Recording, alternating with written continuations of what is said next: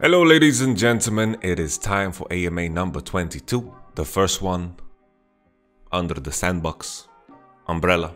I don't know what this hand gesture was, but we've committed to it, so we stick to it. If you have any questions, ask them on the Discord, the Patreon, or the YamatoCannon subreddit. We have 1.6k readers.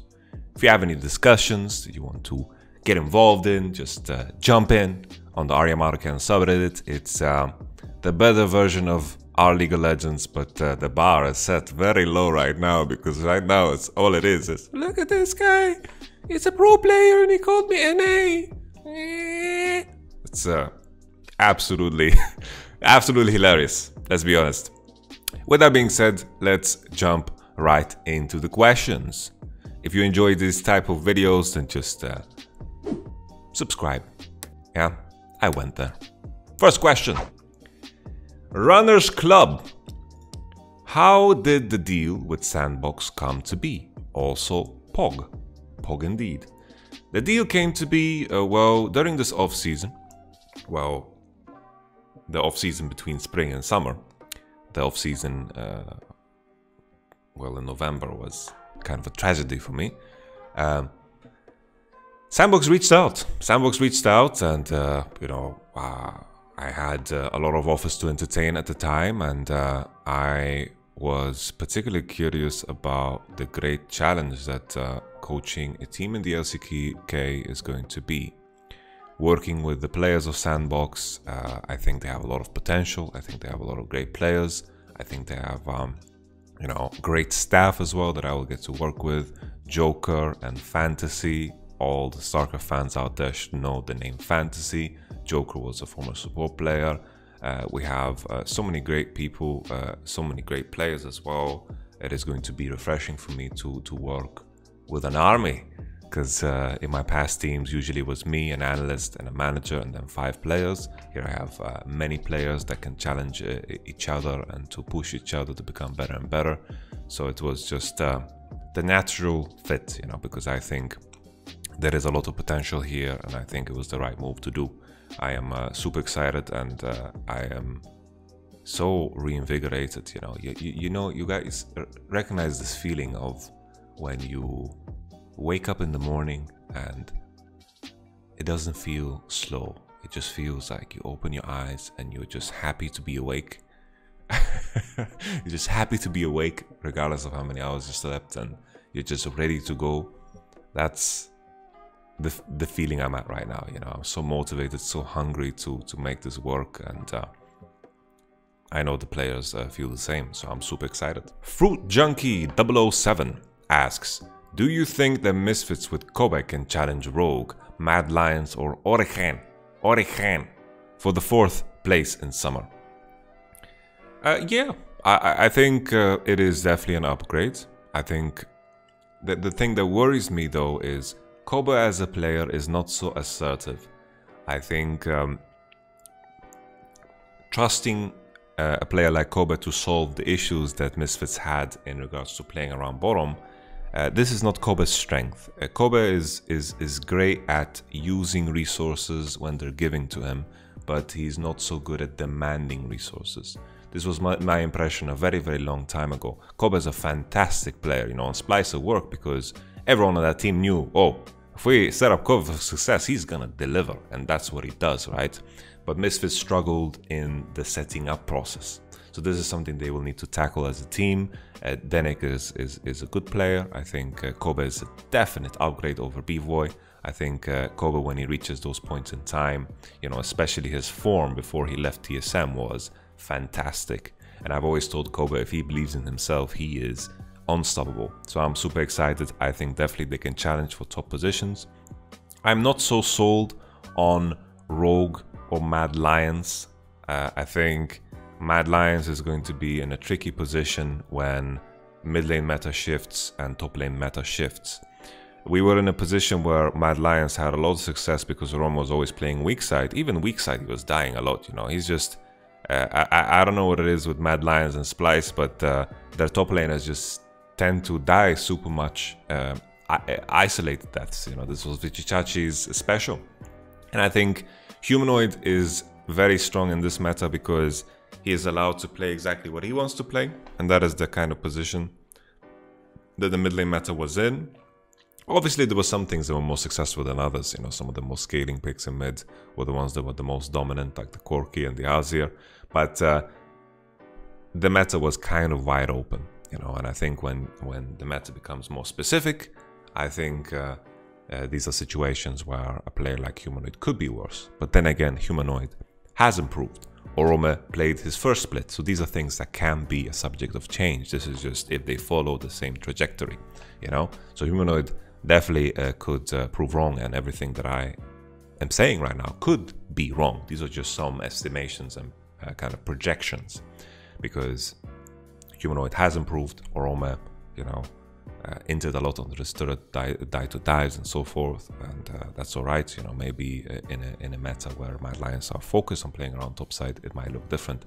But then again, I think Mad Lions' most impressive players are Kaiser and Karzi, and I think the other three are not on the same level as these two. And then in regards for Origen, I just think they are a solid third. I think Origen is a bit underrated. You know, Origen did well against G2, did fine against Fnatic. I think Upset is a fantastic player, very, very strong player. He is tearing up the whole off-season. You know, he is leading his team to victories and playing super well at the same time in solo queue.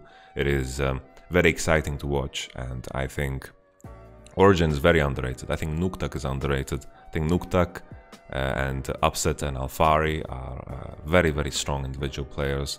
I'm a bit worried for Origen because of Destiny, but he has his moments too, so I think Origen is still a solid third.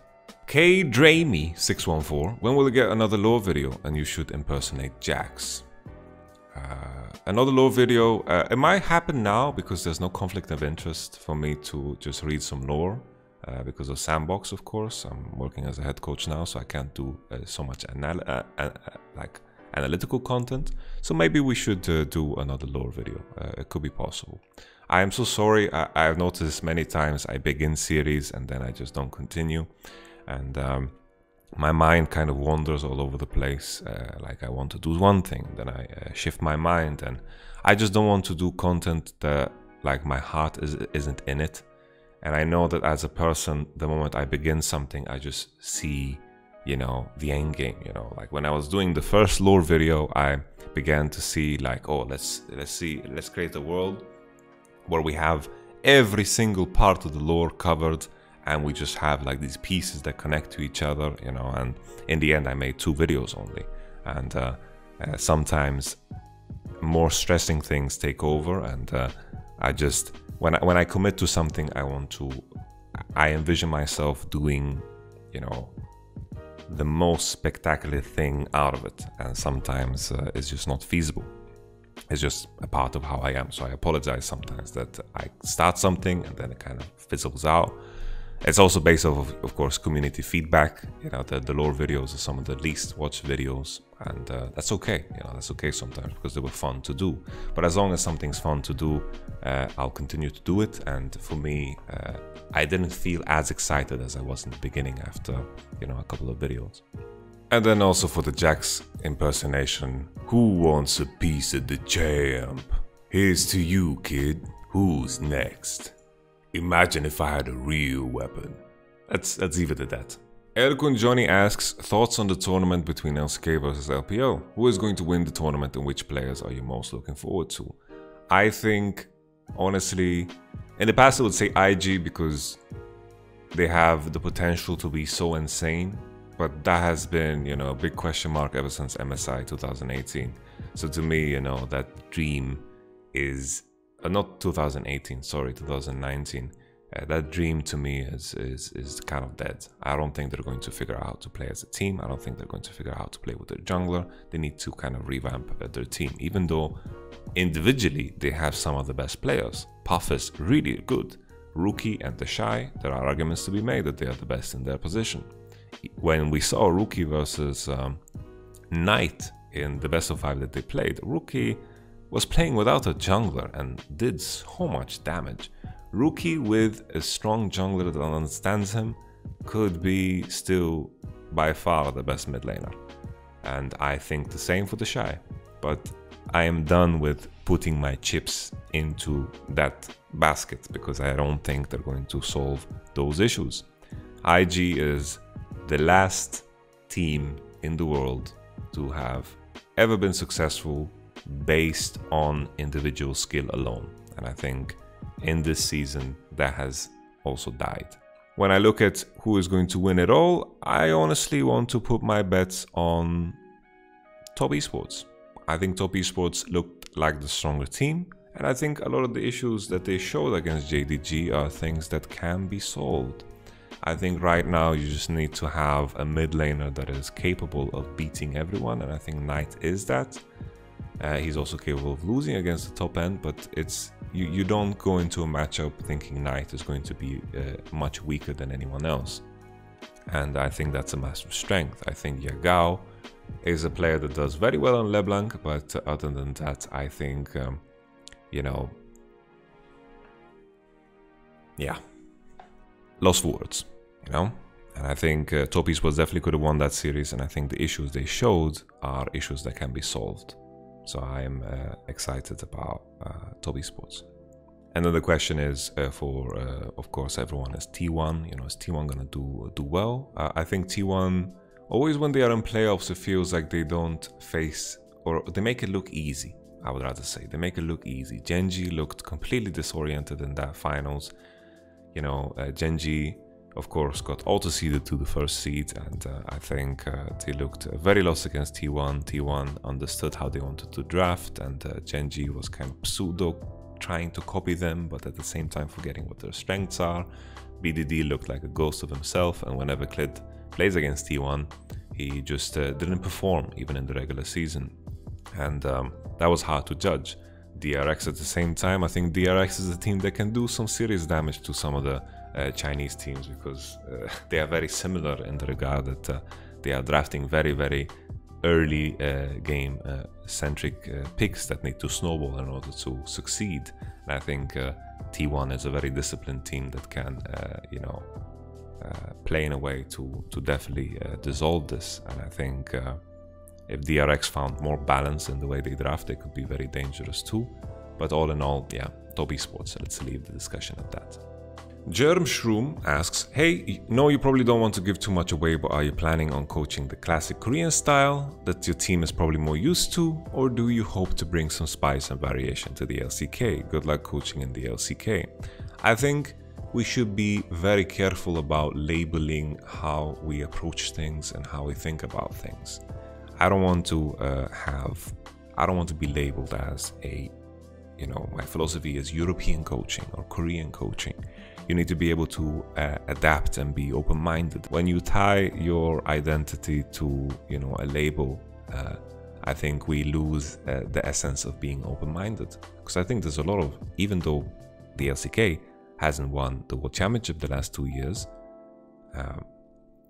there's a lot of things that they do right. Europe haven't won the World Championship, but they've had, you know, decent, moderate success. Still, you know, there are a lot of great things to take away from there. So you just need to be open-minded and, you know, just do what you think is best. Don't tie yourself into something, and I'm not going to tie myself into something either. I'm going to approach the situation with an open mind, and then, you know, I have an idea and a philosophy of how I want to approach things, and then you have to be ready to deal with any issues that might arrive. Alex Conrado, do you think Forgiven will come back to pro play in the future? Well, it was very disappointing, his return. You know, we were hoping that he had learned from his past mistakes, you know, his past issues that were, you know, expressed by some of his past teammates, or what it seemed to be outwards. Obviously, I'm just speaking based off of what I've heard. I don't know how he is. It's based off of what I've heard, and it seems like, you know, there's a lot of truth to it, because the story seems always pretty much the same. And with that being said, I think Forgiven might come back to pro play, but maybe in different games.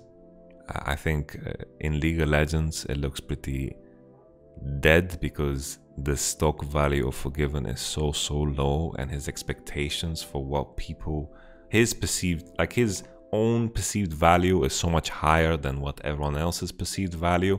And I don't think Forgiven has the ego to lower himself down there again and to work himself up. I think, you know, definitely maybe in a different game. I think Forgiven should play a 1v1 game, honestly. But yeah, enough about that. Aussie Kings of Kings 11. What does Leena getting overheard on double stream situations say about the level of professionalism or lack thereof in esports industry? I can't imagine any other industry where the CEO can have a phone call about the value of another employee in front of an employee they're dating while streaming the conversation to thousands. Does this prevent esports from being taken seriously by investors, sponsors, or talent? Well, I think there's been... Like, I can point to situations that are even more absurd than this in other businesses. I remember there was, I think the CEO of Reddit himself went into the code of Reddit and changed someone's comment to make them come across as, something else. Something like that, and that was a big scandal too. I think scandals happen in other industries too, and I don't think we should just pretend just because we're in this bubble of esports and that's where our energy is focused that everything is problem free in other industries. I think still it puts a bad light on esports, sure, but I don't think people that are going to provide value and actually be involved in a way that is going to be impactful or honestly going to see this as the big red alert. If this is going to make them back out or think wrong of esports, they were already on the fence, and those are the type of people that are not so important for esports and the build-up of esports and the investors and the sponsors and talent that you mentioned. So to me, there are still fantastic examples of organizations that do things right, and I think they are the main examples that people look to if they are looking to be involved. Scandals happen everywhere. They really do. I think it's easy to find them if you look for them. There's been scandals in professional sports where, like I remember there was something with Benzema, and there was something with Neymar, and there was something with Maradona and something else. If you look deep, there are scandals everywhere, and it just happens. People make mistakes, and people are involved in esports, people are involved in other walks of life too. So happens. For God's sake, Bill Clinton had this whole scandal too, it's everywhere. People are people. People fuck up. Bahando Efevish. Will you move to Korea for your new head coach position? Yes, we're in the process of processing the visa, and hopefully I'll be flying soon. Axelman9000 asks, your thoughts on Sneaky. Was he the reason C9 wasn't performing too well as they are right now? At the time, the fact that there was any discussion at all, as a person that has watched Sven played against Sven, and been a team with Sven for 2 weeks, and, competed against Sven, I knew that he was much better than Sneaky.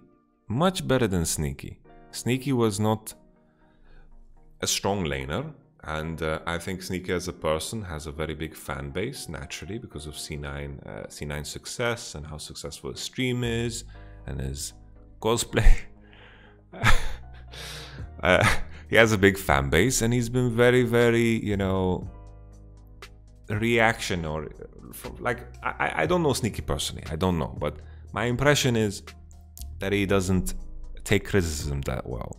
Most recently, there was this clickbait video. I understand this editor made it about how Santorin and Ignar flame him, so to speak. But all in all, like that was also a bit petty.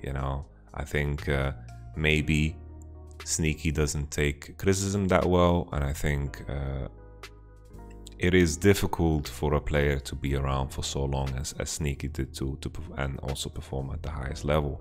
And I think this was the right time to move on. It just was. And Jack is a very smart businessman. Reaper is very smart too when it comes to his team, and I wouldn't doubt any moves that C9 does. C9, when it comes to their team, they've been very, very accurate. So whenever they make their next move, I think it is wise to put faith in C9. They've definitely earned it. And I don't think if Sneaky was on C9 that they would be anywhere close to how good they are now. Shimna asks, hell Yamato, now you're going to coach Sandbox in the LCK. Congratulations on that, thank you very much. Are you going to still keep up with the content and the other leagues, or is it going to be left for off-season and stuff like that, focus purely on the coaching role? I'm going to focus purely on the coaching role. We'll do occasional AMAs when I have some off time, because I need to take breaks too, right? And this will be my break. I think doing these AMAs is a lot of fun, doesn't take that much effort, and I get to interact with the community and stay involved. But of course, there's a severe conflict of interest, so I cannot answer every question. Like if there's a strategic question or an analytical question, in many cases I won't answer those. So it will just be a bit different, because first and foremost, my position and my duty to Sandbox comes first, and I cannot put anything above that, even though the content might have been better or come across as better if I did some content that was analytical or something. I don't want to put ever the team I'm working for in a worse position. So of course, my number one focus is head coaching Sandbox, because it's going to take a lot of effort. Obi and Kenobi asks, Korea is somewhat known for not adapting a lot. Do you think that because of that, more input coaches might be brought from LPL, LEC to try to innovate the playstyle? I guess it depends on how my journey with Sandbox is gonna go. Astro asks or says, hey, I am trapped in the Dirty Dog Saloon. Can you ring me a bastard Uber? I am as drunk as dog eating a Sunday roast. I can't see straight. My girlfriend's gone back home with another man and left me on my own with the bill. I can't afford to pay it. Never mind a fucking Uber.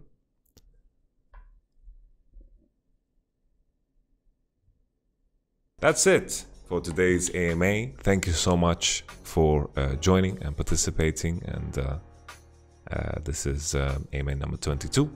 Please subscribe if you want to see more of this content. See you guys next week. Ask your questions on the YamatoCannon subreddit. Join the conversation. We have 1,600 wonderful people involved. Join the Discord, join the Patreon. Let's get the bag.